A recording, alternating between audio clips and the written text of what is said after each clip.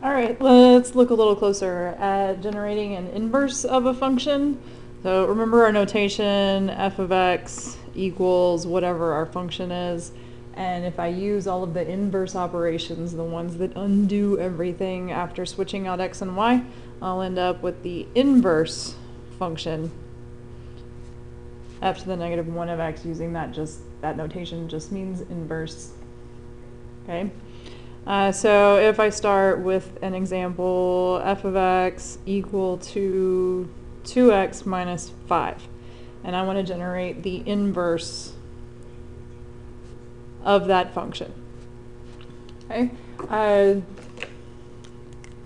Somebody wrote in their paragraph about how you switch out f of x and x, which was really well said. I could write x equals to f of x minus 5, but it gets a little cumbersome and it's real easy to get that squirreled around. So we'll use y instead, just because it's easier. And once I've got that set up, it's just a matter of isolating y, just like you did in Algebra 1 when you wanted to do slope-intercept form so you could graph, or just like you would do if you've got something you need to put in y equals in your calculator.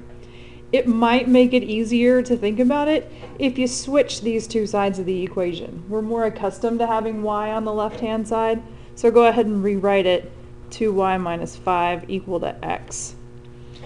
For some of you guys, that may be enough to fix it in your head. Now you know what you need to do. We'll go ahead and finish though. Need to get y by itself, add 5 to both sides. Now we're looking at 2y equals x plus 5. Then we'll just divide the 2 off of the y. So y equals, I divide everything over here by 2. And then we need to check to see if it can be simplified at all. So what we want to do is make sure we think of this as x divided by 2 plus 5 divided by 2. That makes it a little bit easier to see if any of the fractions can be simplified, if anything can be changed. Remember, there's a 1 coefficient on the x. I could write this as 1/2 x, or just leave it as x over 2. 5/2 doesn't simplify. 2.5, stay away from decimals. We'll just leave that as 5/2. Because it doesn't simplify, I can leave it in this form, x plus 5 over 2, or I can write out the expanded version, x over 2 plus 5/2, same exact thing. All right, we'll look at a couple more examples.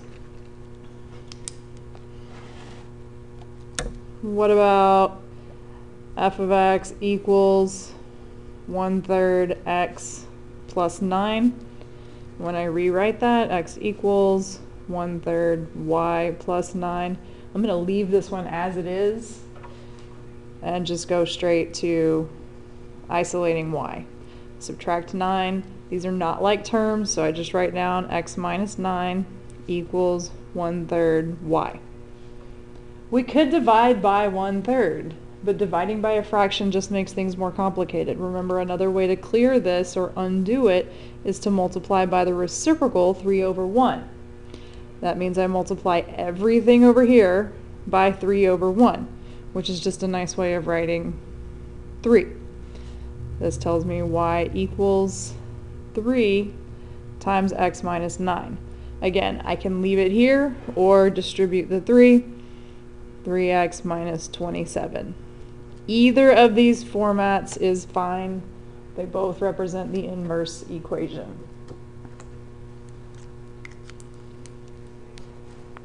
What about quadratics? If f of x equals 3 times the quantity x minus 12 squared plus 6. Either way, it's got the same first step, so to speak. I'm going to rewrite this as x equals 3 times y minus 12 quantity squared plus 6. I'm still going to isolate the y value. At this point, though, before we can get at it, I've got to get rid of everything on the outside of these parentheses before I can get there. So we're going to treat this like one object for a little while. Subtract the 6 from both sides just like we normally would. Because we're treating this as one entity, The next thing we're going to do is divide by 3. Divide everything by 3. X over 3, that's not going to simplify at all. But 6 over 3, 6 divided by 3 is 2, so I can write minus 2, equals the quantity y minus 12 squared. I've gotten rid of everything else. Now I'm ready to start dealing with these parentheses in this exponent. Order of operations says you got to deal with the exponents first. You clear a square by taking the square root. Square rooted everything on this side, so we're going to take the square root of everything on that side. I'm not even going to try to simplify. We're just going to leave that the square root of x over 3 minus 2 equals y minus 12. Last step is easy. Add 12 to both sides. Here's where you want to be careful. This has all been under the radical. We're taking the square root of everything there, but we're not taking the square root of this 12 that we're adding. So when we write it all down, it needs to stay separate. So my inverse function equals the square root of x over 3 minus 2 outside the radical plus 12. Sometimes you'll see these in parentheses, sometimes they won't be. They're optional, it doesn't matter. Okay.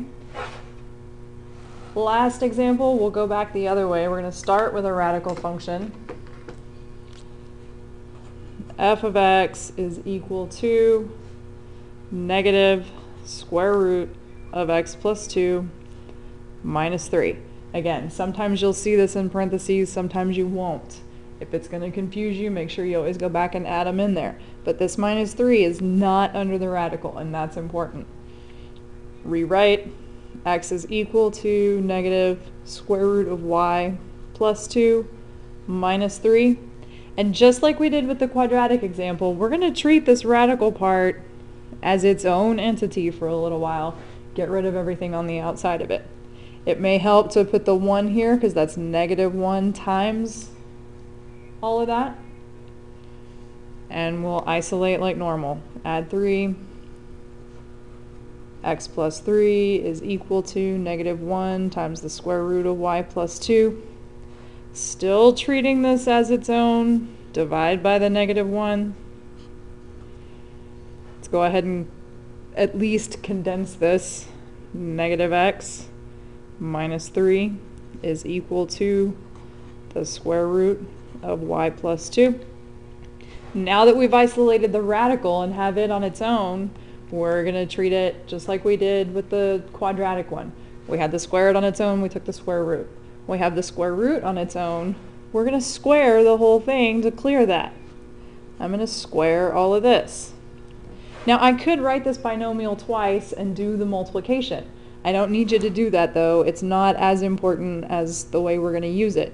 So we're going to leave it negative x minus 3 quantity squared equal to y plus 2.